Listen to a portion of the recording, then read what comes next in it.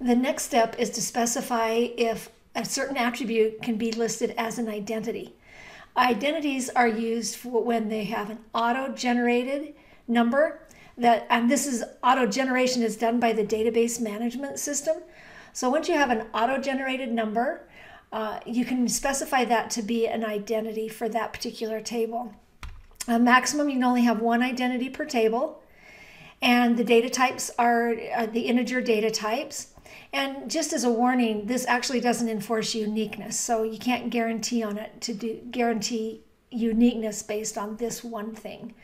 So if we look through our tables in user, we have user ID, but notice that this is a char value.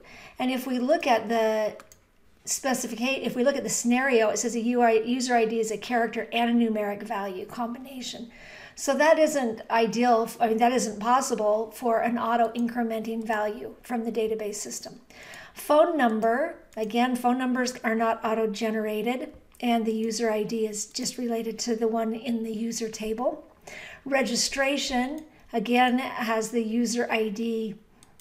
Section number is an int, but here it's referring directly to the section number in section, so it's not auto-generated in the registration table.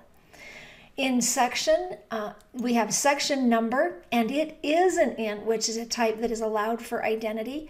And this would work well for an auto-generated one, to have the database management system generate that number for us, because there's no particular meaning in that number. We just need to keep track of it.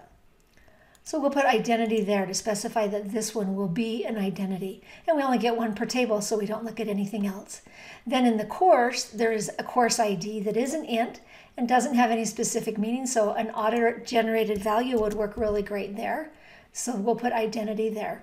In prerequisite, both of these are ints, but they're not auto-generated in this table. They'll be actually using the values that already exist in other tables.